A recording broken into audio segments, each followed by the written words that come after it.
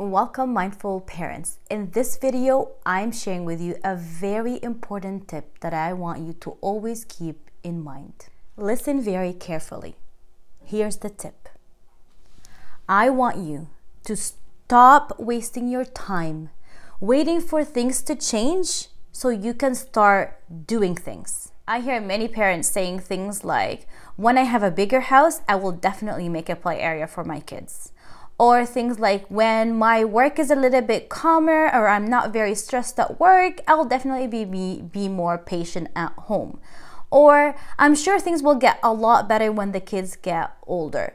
I want to tell you one thing. Things don't get better when the kids get older. It just gets a lot more complicated. And if you value play, then you make space for play inside your house, even if it was a tiny apartment.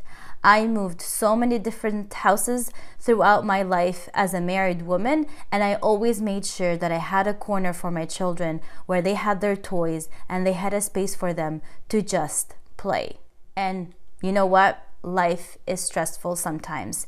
It is within our hands to solve our problems. It is within our hands to see what works for us as a family and what doesn't. It is within our hands to make our life less stressful and simpler. It is your decision, nobody else's decision. You can have 5 to 6 different after-school activities and you can have none. It is you who decides. So if you want to see change happening, you need to start right now. The right time will never come because the right time is now. And another tip for you is that stop making excuses. It is within your hand to make things possible, and it's within your hands to make things impossible.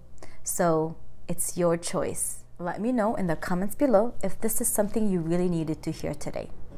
Remember to create peace at home for a peaceful world.